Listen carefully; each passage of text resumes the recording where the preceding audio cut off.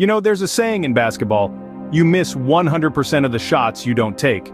But I think they forgot to mention, you also miss 100% of the shots you do take if you're shooting like the New Orleans Pelicans did last night.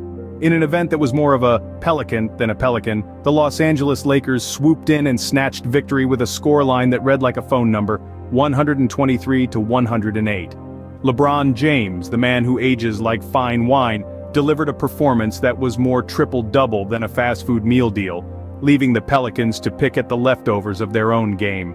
And just when you thought the drama couldn't escalate any further, this victory sets up a play-in game. Yes, you heard it right. A play-in game for a chance to face the Denver Nuggets. Nuggets versus Lakers or Pelicans? Sounds like a fast food showdown.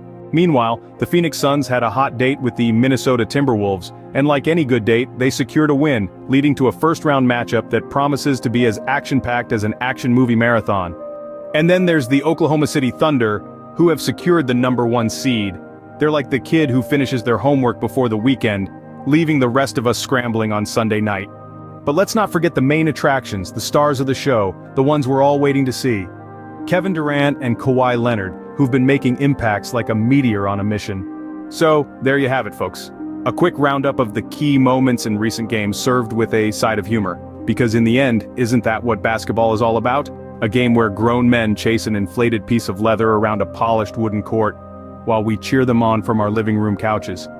Now that's entertainment. Stay tuned for more updates, more laughs, and more basketball. Because the only thing better than a good game is a great story. And trust me, we've got plenty of those.